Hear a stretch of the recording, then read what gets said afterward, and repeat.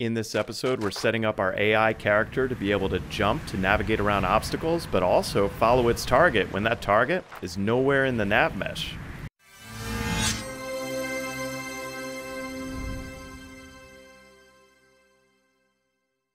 Hey guys, welcome to today's episode. And as we get deeper and deeper into AI, there's one thing I really need to make clear to you guys. In regards to AI, I really am flying by the seat of my pants here. I have literally set up maybe 2 AI characters in the past 2 years learning Unreal Engine, and I am learning as I go along. And so increasingly, as we go into these episodes, I'm going to be asking you for feedback. Can I do something better than how I've already configured it? And so any critiques that you have or any ways of improving the AI that we're coming up with here, I very much appreciate your feedback in the comments below. And this episode is building directly on our previous episode, an introduction to AI, so if you haven't checked that out already, I strongly encourage you to do so. With the complexity of AI generally, the way I'm thinking about this is to break the problem down into its constituent elements. And so each episode, we're going to solve one or more problems, and this episode is the start of that. And if you're just entering into this series and you want a good place to start, I would start at episode 45, which is where we set up a metahuman character to be our AI character. And then from 45, you could jump straight into 47, our last episode. And at the end of that last episode, we had a functional AI character running around, but that's about all it did. It ran around like a headless chicken, and about every 5 seconds, it got stuck. So with this episode, we're beginning to make our AI just a little bit smarter. So he's going to be able to navigate rocky terrain around simple obstacles, and then also follow targets that are moving in midair. And I've noticed some issues with the AI perception component, specifically maintaining line of sight, especially when their target isn't moving at all. So we're going to solve that this episode. And at the tail end of this, the last 5 minutes or so, we're just going to solve a number of issues that are related to the rest of this series, but are tied into our AI character. So if you're not following the series, you don't need to do that. There are no new concepts this episode. We're just building on everything we learned last episode and really throughout this series, just building on our AI controller, but also behavior trees, decorators, all that stuff. So let's get to it. So we're going to start today by fixing the issue where the AI can't jump, because realistically, the AI should be able to jump over simple obstacles like the rocks that I have in my scene here. And to fix this, I have a really unsophisticated solution. So if you have a better way of doing this, by all means, please post in the comments below. And so we're going to start today by going into our content drawer and then opening up our AI character, and mine's under my core folder, AI. So BP Adversary AI character. So my really unsophisticated way of handling this is that our AI character is every 0.3 seconds going to do a quick line trace in front of it, basically a little bit lower than waist level, and then if it hits something, then it's going to jump. And initially I thought about doing 2 different line traces, one a little bit below waist level, but then one around chest level, like basically the maximum height level. But it turned out that I didn't need to do that, because if there's an obstacle that's at least, let's say, jump height, then the nav mesh is going to solve that issue. Basically the AI is just going to go around that obstacle. Really, for solving the jump issue, we're looking at the difference between the height of the nav mesh and whatever objects are in the AI's path. So if the nav mesh is this high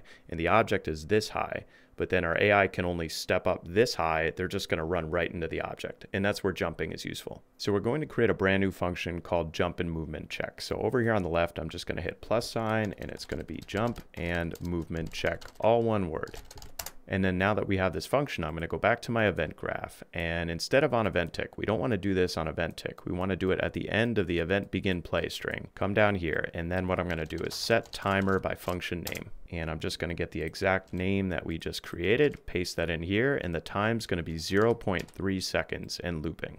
And where I came up with 0.3 seconds is I don't want this to occur so often that it's going to have a real performance impact, but I want it to occur often enough that if our character is changing direction at any given time, they're still going to do this check pretty frequently. And we might end up adjusting this along the way, but I think 0.3 seconds, like 3 times a second, it's a good measure. And make sure to set this to loop because we want it to always occur. So now let's go back into our jump and movement check function. And this is going to end up doing quite a lot. So what I'm going to do just to organize this a little bit is we're going to do a sequence node.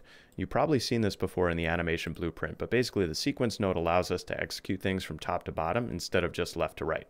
It still goes left to right within each node, but it can have a series of things that it does. So you heard me say we're going to do a line trace, and the first thing we need to figure out is how long should that line trace be? And really it comes down to however fast our character is moving, because if it's moving pretty quickly, then we need our line trace to go out further into the distance. And so for that, I'm going to come down here on the left-hand side, get a reference to our character movement component. And then from character movement, we can get our velocity. Scroll down a little bit, get velocity. And with the velocity, I don't really care how fast the character is moving vertically, just the XY, which is horizontally. So I can get the vector length XY. And then with this, what I'm going to do is I'm going to divide it by 4, because at a minimum, we're going to have some distance. I'm going to set that to be 200 that the line trace goes. But then this part of it, this is going to increase as our character's velocity increases. So from this, I'm going to add 200. But now we have to determine where the line trace is going to start. So I'm going to start it just below waist level. And the way I'm going to do that is I'm going to get a reference to our capsule component. And then from that, what we can do is we can get the world transform. Get world transform here. And we're going to transform the location. So transform location. This is going to be the start point of the line trace. And it's going to be at X10, just a little bit in front of the player. And then Z is going to be -30, and that's slightly below our player's waist. And I came up with this height just through some trial and error, but basically what I'm going off of under the character movement component here, if we search for step, we get our max step height here, 45 centimeters, 45 units. And that's basically how high our character can step up without jumping. Now, if you think of the capsule component, so it's basically at waist level is 0, and at waist level it's about 90 centimeters up, so 30 units below that is still about 60 centimeters up. So it's high enough that the character is not going to be able to step up on it. And you'll see what this looks like because we're going to turn on the trace debug. And then from this, that's where we're going to do a line trace by channel. Line trace by channel. And that's our starting point. Now I'm going to hook up the 0 from the sequence directly to that. I'll put in a reroute node just to make some space here. And then we got to hook up our endpoint for the line trace. And so for that, we're going to use all this down here. So what we're going to do is once again, transform location. And for this transform location node, I can hook this up here. And this is going to be hooked up directly to the X because the X is our character's forward vector. But what I'm going to do is I'm just going to right click, split the struct pin and connect this up here. Z is also going to be -30. And I can move this entire string up a little bit. And then I'm going to come over here to the right a little bit because we got to figure out what this is going to do when it hits something. So I'm going to select return value, drag off, and do a branch. And then from the true pin, what do we want to have happen? So if it gets a hit at that just below waist level, what do we want to have happen? Well, we're going to tell our character to jump. And jump is a standard function that exists on any character. Now we are almost ready to test this. So let's just select for our draw debug type here for duration so we can actually see these line traces in action. And let's compile and save. So as long as we've got this function hooked up in the event graph on begin play to begin looping, it should work. One thing that I ran into when I upgraded to 5.1 is initially my AI was just pathing along the paths and it didn't actually jump over the rocks. So if you see that happening to you, like the AI is taking very circuitous routes to get to its target, is a very simple fix for it. So we have to go under our world outliner here and search for recast to this recast nav mesh here. And specifically, you have to find 2 settings in the Recast Nav Mesh. We have the agent max slope, that you can keep exactly the same, but the max step height. So I upped this to like 150. And when I did that, that took into consideration the fact that the AI could actually jump over very high targets. So far so good. We see our AI character, he's able to jump just fine, but there are other problems here. So he just loses sight of our player character when really he should be obviously in sight. So let's solve that problem next. So for this issue, we got to go into our AI controller. So back to our content drawer, open up our adversary AI controller that we started last episode. And this is an issue with the AIPerception component, and specifically sight perception. And I've had this issue ever since I started experimenting with AI sight perception. If the player character is not specifically moving or doing something, or really whatever their target is, if it's not doing something, then the AIPerception component tends to lose sight of it. It just drops away, even when clearly it should still be within line of sight. And so with this as well, I have kind of an unorthodox way of addressing it. So if you have a better solution, I'm all ears. So let's go back to our BP adversary AI character and back into the jump and movement check function. And for this loses sight problem, we're going to address that under our second pin here, the then one. So what we're going to do here is so long as our AI has a current target, every 0.3 seconds, every time this function's called, it's going to do a line trace from our character's head directly to the target. And it's going to check in that line trace, does it actually hit our target? And so long as it hits our target, it's going to refresh our line of sight perception. But if that line trace hits something else and there's something in the way, then obviously it's lost line of sight, then it's not going to refresh. So we're going to start by getting a reference to our AI controller. So we get that. And then from that, we got to get a reference to our blackboard because we specifically need to look at the value that we set up last episode for our blackboard, which is our current target. So we need to get value as object from our blackboard. And from the key name, I'll drag this out and I'll make literal name. And this literal name is what we set up last episode. So this is the current underscore target.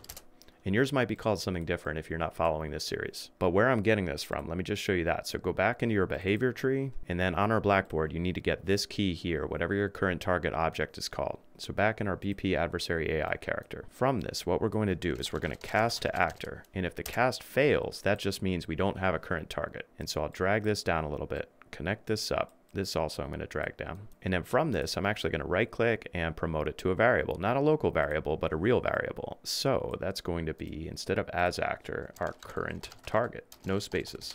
And so then following this, that's when we're going to do another line trace by channel, line trace by channel. And for the start of it, I can get something similar to what we did up here. So I can copy both of these and then paste them down there. And I'm going to move this out a little bit because our end is going to be a little bit more complicated. And the starting location is going to be at z equals 80. Because if you think at z0 is the waist, it's about 90 centimeters above the waist, which is eye level. And I can connect this up to the start. Now for our end location, it is going to be our target's location, but the thing is that we always want to make sure it goes through our target. So it has to be further than our current target's location, because if it just ends at our current target's location, it might not actually hit the target. This is just something I ran into with the flamethrower episode back in episode 27.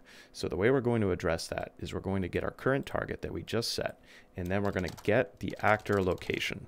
And instead of just hooking this directly up to here, what we're going to do is we're going to subtract this location from our original location where our eyes are. And we're going to add that difference. So we're going to add the length of the trace to our actor's location. So basically it's going to double the length of the trace and then connect this up here. And one other thing I found to make this work properly, make the trace channel instead of visibility camera. And that way it actually hits the character's mesh. Again, I'm going to do a draw debug type for duration. And I'll come over here to the right. We'll do another branch node here.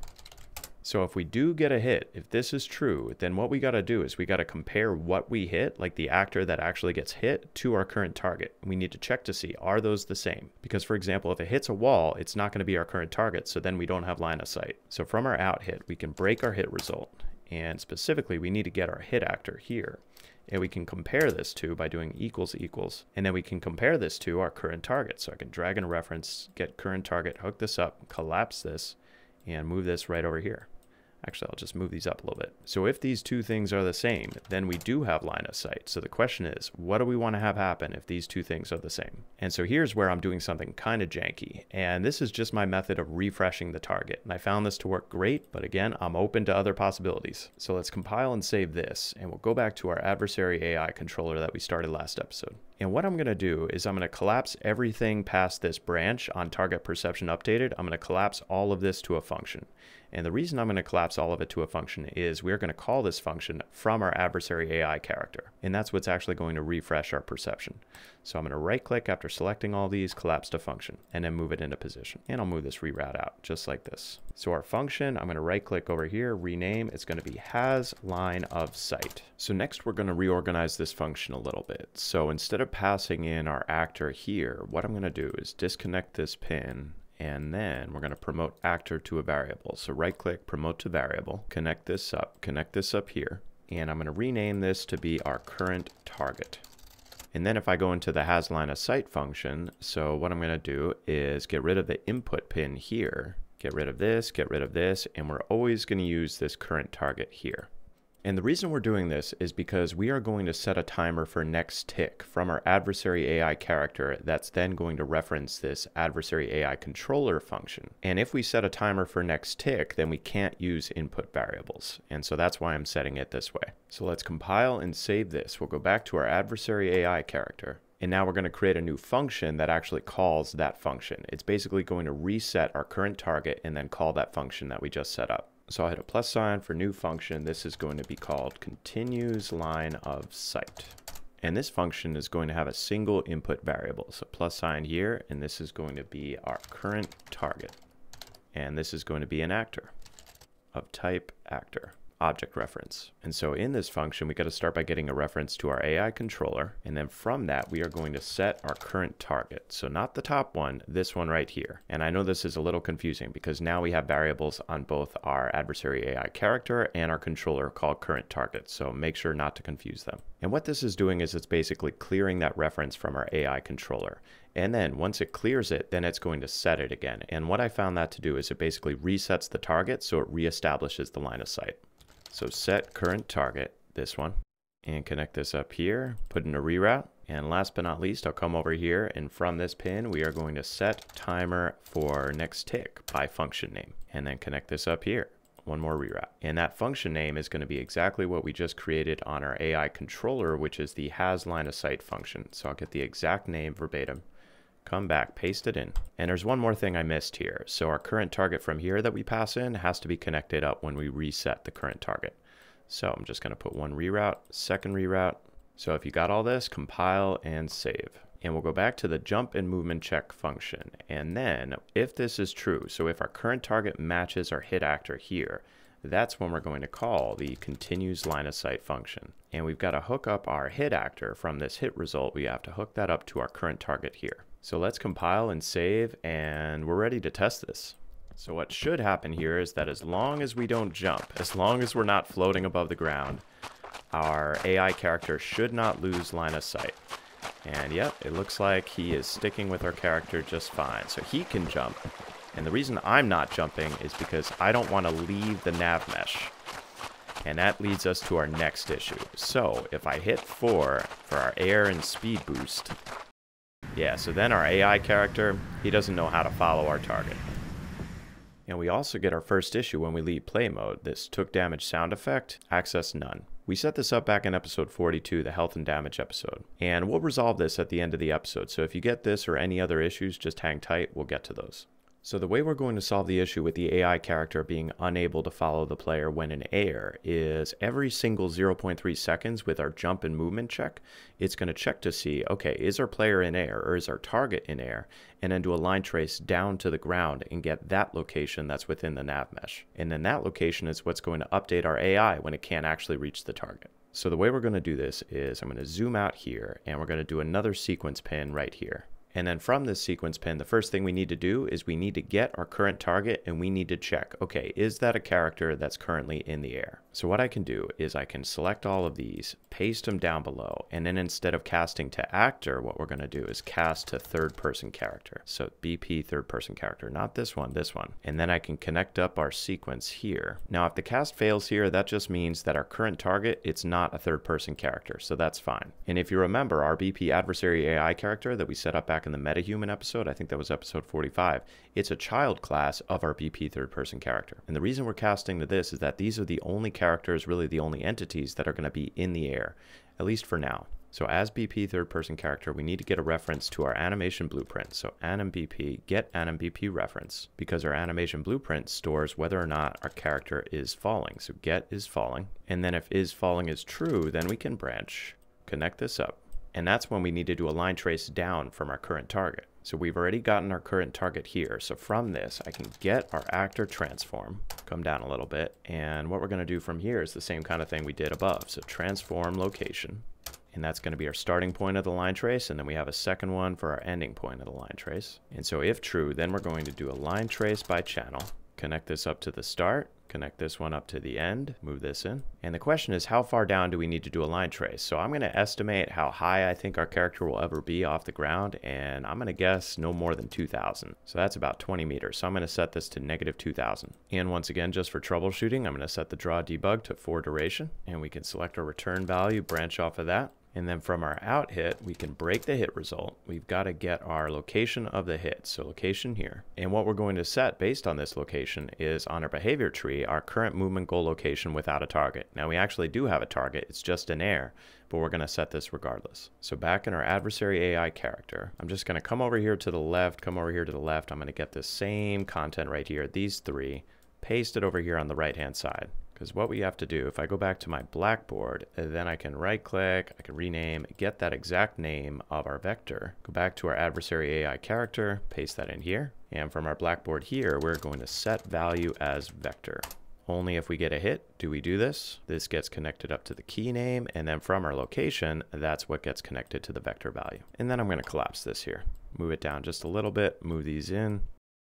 And I thought about actually doing this setup on the behavior tree itself, like a simple parallel where it was continuously getting our target location. But I realized that that's kind of performance intensive because then it's getting that new location every single tick. And in this way, we only have to do it every 0.3 seconds. So this is going to update our current movement goal location without a target. But how do we ensure that our AI character actually moves towards this target instead of still having the actual target, our character that's floating up in air and not knowing how to get to that target that's up in the air? So what we're going to do to address that is back in our behavior tree, if I go to the behavior tree here, we're going to set up a couple of decorators that determine whether or not our character is currently in air. And then if the character is in air, then it's going to use, instead of the current target, it's going to use our current movement goal location without a target. But we're going to restructure this behavior tree just a bit. We're actually going to simplify it. So let's start by creating two new decorators. So I'm going to come up here, say new decorator, and actually I'm going to create a new folder in our AI folder, and this folder is going to be BT decorators. And I'll go into that folder, and then down here I'm just going to name it BT decorator underscore target not in air.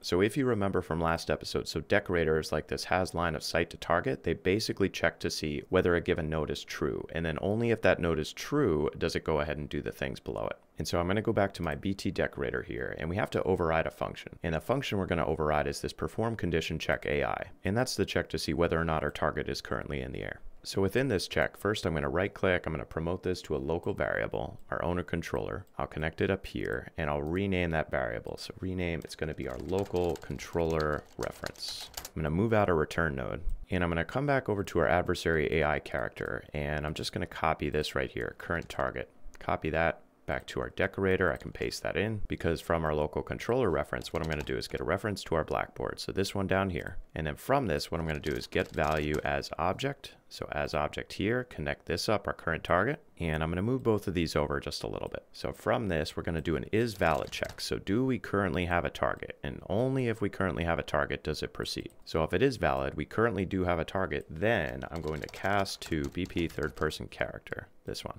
Connect that up.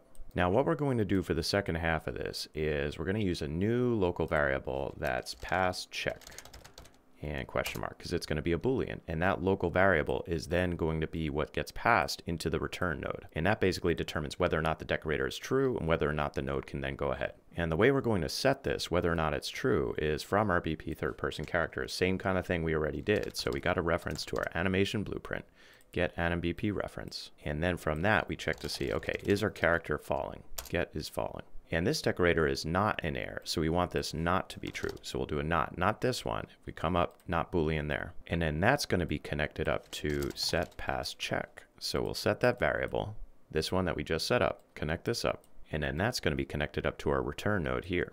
Now, if the cast fails here, that means our target is not a third person character. And in that case, what I want to do is I just want to set this to true. I want this to be passed. Because if our target is not a character, that means it's not in air, so all's good. So I'm going to put in a reroute here just so I can connect this up just like this. But if our target is not valid, what I'm going to do is duplicate this one more time, and this is going to be false. Because if we don't have a target, then I don't want it to pass the check.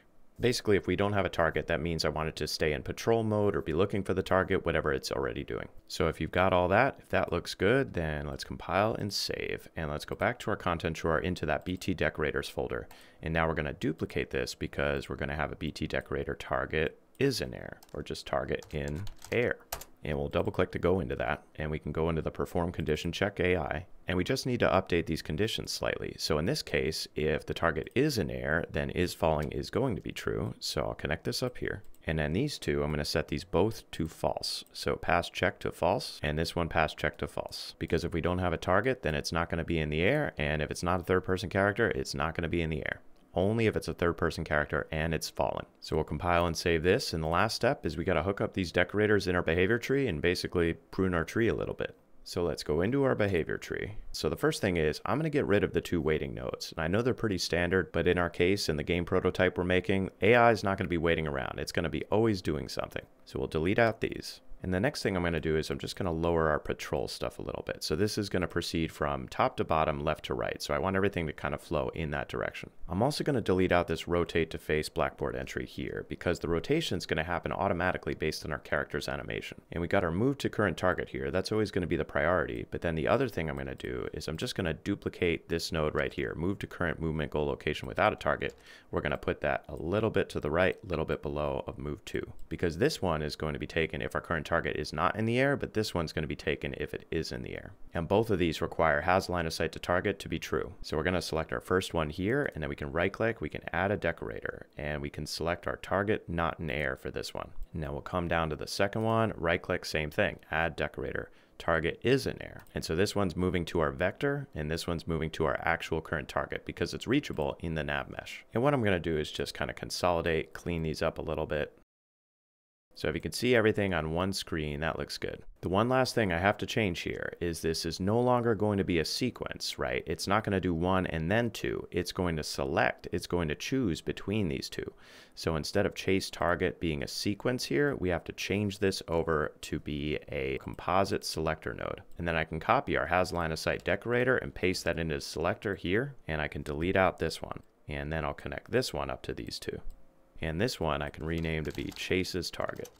Now the very last thing we have here is we have to choose for each of our decorators whether or not they're going to abort everything or just lower priority stuff that's to the right in the behavior tree.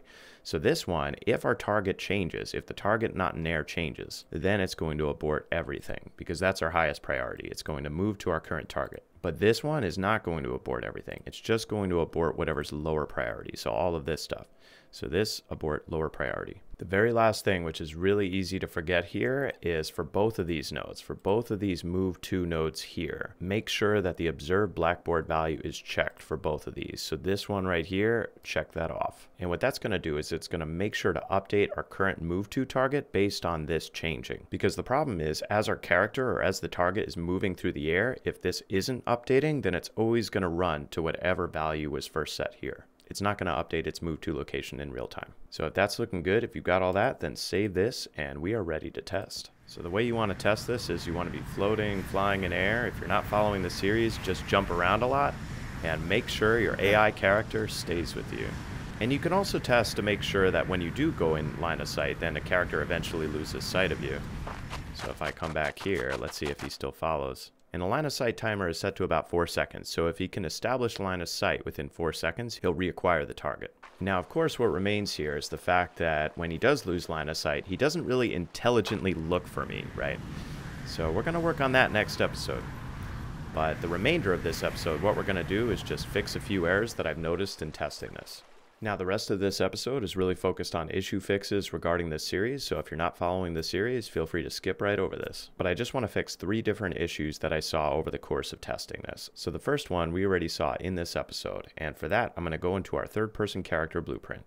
Back to core, third-person character. And it's in this took damage sound effect function. And I think that's under our received damage. Yeah, took damage sound effect here. And what's happening here is whenever our AI character takes damage, it spawns the sound attached. But the problem is if our player character is too far away, then the sound's attenuated. And so the sound actually never gets created. Basically, the sound only gets spawned if it's actually going to be heard by our player. It's the classic problem of if a tree falls in the forest and no one actually heard it, did it make a sound? And in this case, the answer is no. The subjective, the hearer, is a necessary prerequisite for the actual objective sound. So what I'm going to do is make some space between these nodes. And I'm just going to do the classic is valid check. This one right here. And only if it's valid. So only if that sound actually gets spawned, go ahead and play. Duplicate that 2 more times. And hook it up. Make sure to hook up the return values to the isValid check. And by the way, what we're probably going to end up doing in the future is overriding this function anyway on our AI character, because obviously we don't want all the AI characters having the same exact grunt sounds. We want to give them each a set of specific sounds, and we'll do that in the future at some point. And we'll probably do that via a blueprint function library and some data tables. But this will suffice for the time being, just so that we're not throwing errors all over the place. So compile and save this. And speaking of errors, there's another error that I saw from time to time. And this is when our AI character goes into a fall. So to fix this, we got to go into our animation blueprint. And specifically go back to the event graph. And I'm going to zoom out a little bit because what we need to address is right down here. So all of our hard landing roll, hard landing straight down, hard landing recovery. And what I've noticed from time to time, and I don't know why this is, but for whatever reason, the AI can sometimes get into this infinite loop where the footsteps just constantly and this is related to episode 41 with our falling sound effects. So if this is happening to you, if you're noticing that, then what we're going to do is on this anim notify reset capsule here, and if you're unsure what this is, it's episode 41, our falling animations. But when that anim notify gets triggered, what we're going to do is we're going to clear timer by function name, and the timer we're going to clear is sliding footstep sound. And just make sure that that matches verbatim this function here that we set up in episode 41. So compile and save that. And so the last issue fix is also related to episode 41. And back in that episode, we set it so that when our third person character goes into a hard landing, whether it's straight down or in a roll, that their controller input is disabled so they can't actually do anything. They can't move, they can't cast spells, etc. And the problem is this disable input, it does not work for AI characters. It's specifically for player controllers, not AI controllers. So to disable and enable AI controller input, it's a little bit more arduous. So we have to create a new function on the left-hand side here. And I'm going to call this AI disable controller input. And I'm going to do this on our third-person character animation blueprint, so that way any AI character using this can then behave appropriately. So the way we're going to do this is we're going to start with our third-person character reference, and then from that we are going to get the controller. And from the get controller, then we can cast to our adversary AI controller, cast to adversary AI controller. Because if it's just a regular player controller, then this is going to do nothing and it's totally fine. And then from our adversary AI controller, we can set ignore move input. And we have to do a couple of other things. So I'm going to drag out a pin here. I'm going to get the path following component. And this is the component that actually follows paths. And we have to set that to not be active. So set active. I'm going to set it to not be active. And last but not least, we have to get our actions component. Get actions comp. And we're going to do the same thing for our actions component. Set active and set it to not be active. So I'll connect this up and put in a little reroute. So if that's looking good, then what we have to do is duplicate this function. So right click and duplicate. And this is going to be our AI enable controller input. And actually I reversed something. So the AI disable controller input, go back to that function, make sure this is checked. So set ignore move input is checked. And then the one on enable controller input, this is unchecked.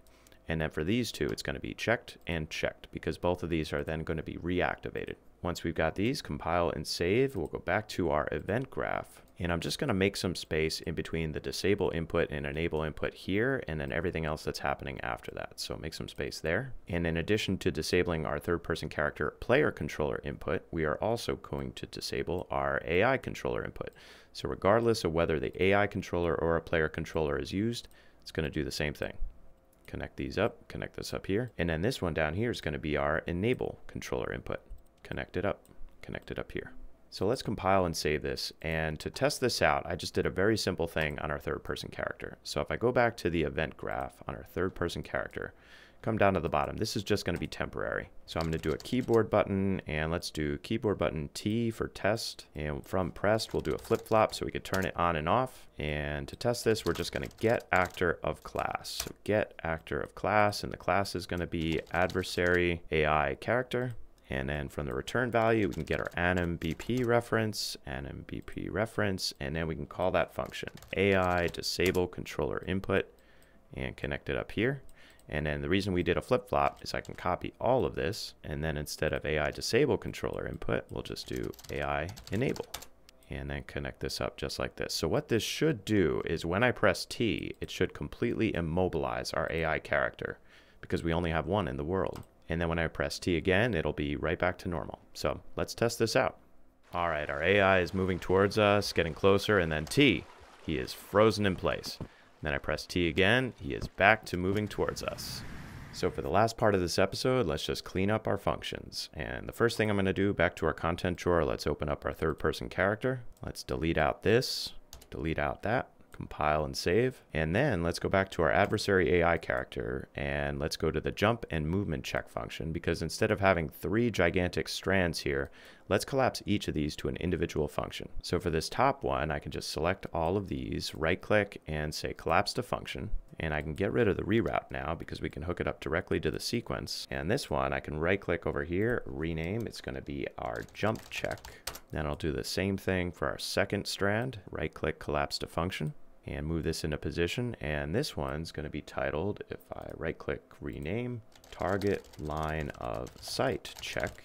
And last but not least, we'll select all these, collapse to function. And this one's going to be, if I move it into position, right click, rename, target in air, check. And because we're starting to get a bunch of functions on our AI character, I'm going to categorize all of these under AI movement, a new category. So just select each one, not the enable master pose. That's the one we did back in episode 45, our metahuman character. But everything else, AI movement. So if you got all that, if they are collapsed, all set, compile and save. So that concludes our episode for today. And in our next episode, we're turning our hide and go seek game up a notch. So I hope to see you there.